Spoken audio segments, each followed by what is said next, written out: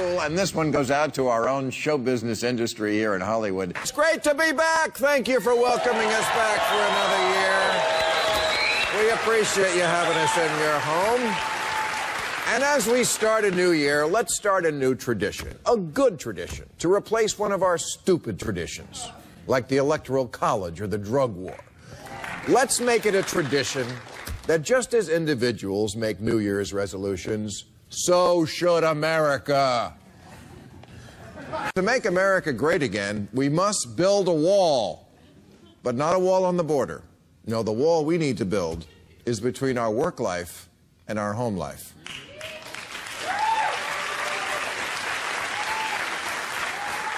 And we better do it soon, because our choices for president are a guy whose catchphrase is "you're fired," and a woman whose husband made the interns blow him. The Taliban has to promote a more diverse workplace environment. This week, the Taliban named its new leader, and you guessed it, another heterosexual Muslim man. Well, we think heterosexual. It's hard to be sure when coming out of the closet gets you thrown off a roof. But come on, guys, isn't it time for a bearded lady? New rule, if the Russians are so freaked out about gays, they have to explain why the bathrooms at their Olympics look like this. Is this a mistake, or was the architect George Michael? And I thought things were awkward in those two-man bobsleds. New rule, someone has to explain to Daft Punk that robots can talk. This robot talked, and this robot talked, and even this robot talked. I'm just saying, if you guys talked, maybe you wouldn't have to stay up all night to get lucky.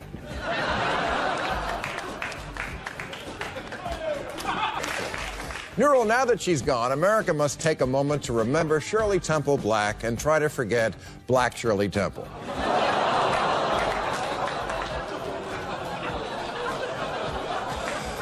I've offended them again. Not our best.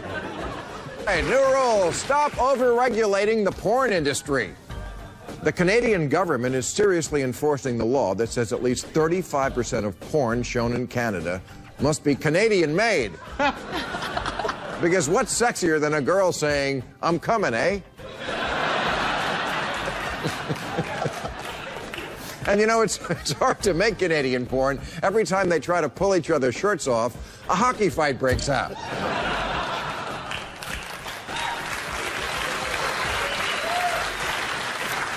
Now that shocked Fruit Loop lovers have learned that all Fruit Loops, no matter what color, are the same flavor. Wait!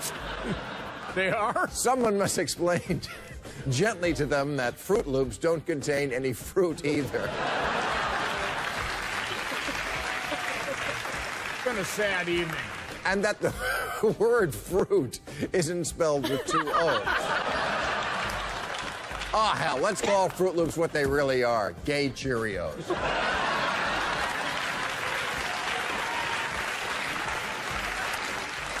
And finally, new rule, no one can blame me when I say this is a stupid country, when 60% of the adults in it think the Noah's Ark story is literally true. Which is why I'm already sick of seeing the ads for this floating piece of giraffe crap. Although, the movie has been condemned by both Christians and Muslims, so it must be doing something right.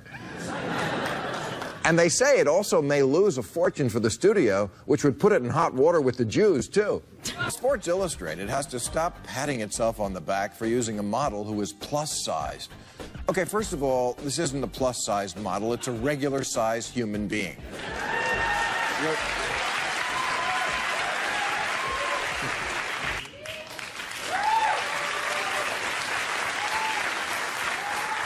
And we better do it soon, because our choice